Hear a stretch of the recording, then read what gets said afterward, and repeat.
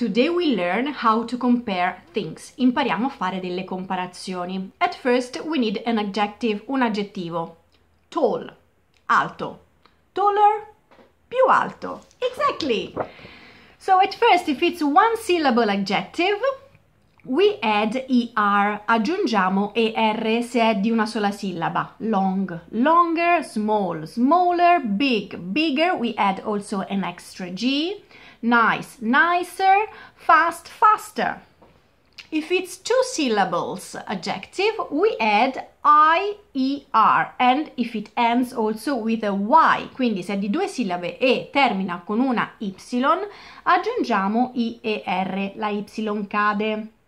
Lucky, luckier. Happy, happier. Easy, easier.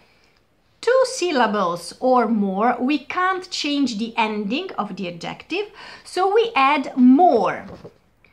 More handsome, more complicated, more expensive.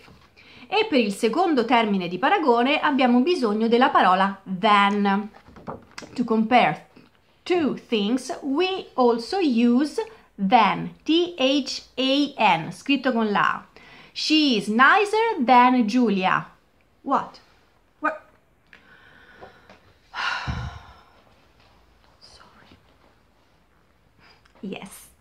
Miss Piggy is more elegant than Roberta. Are you happy now? Yes, of course you are more elegant. You have a crown on your head. Ovviamente è più elegante di me, ha una corona sulla testa. Antipatica. You non-friendly pig. The task is more difficult than the last one. Il compito è più difficile dell'altro, dell'ultimo. Your car is faster than mine. La tua macchina è più veloce della mia. Or Woodstock is shorter than Chewbacca. Woodstock è più basso di Chewbacca. You see? Chewbacca is very tall. Woo! And they are both nicer than Miss Piggy. Yes, they are. Irregular? Of course. Good, better. Bad, worse. Far, further, con la U, with the U, che significa ulteriore, or further, con la A, with the A, che significa più lontano. Little, less, much or many, more.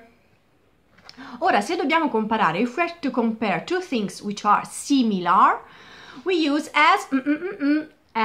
Due cose che sono simili, usiamo as. For example, she is as smart. Smart è intelligente, furbo. As her brother. È intelligente tanto quanto suo fratello. Or Roberta is as beautiful as Miss Piggy. Ow! Piggy! Stop it! Don't do that again! Oh, I know that you don't like when I tell the truth, but it's true. We are both beautiful. Yes, we are.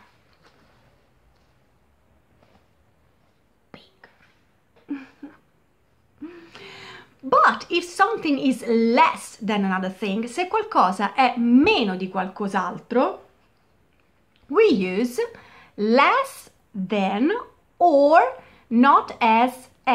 Example, it is less expensive than I thought. Or it is not as expensive as I thought. Cioè, non è tanto costoso quanto immaginavo. Or Woodstock is not as tall as Chewbacca. So, now I know there are many things all together, but I hope that they are useful and that you can start to compare things between them.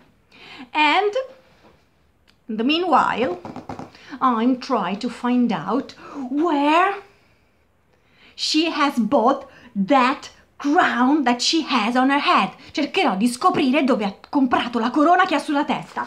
Where did you get that crown? Where you little pig? Tell me where. But we love each other.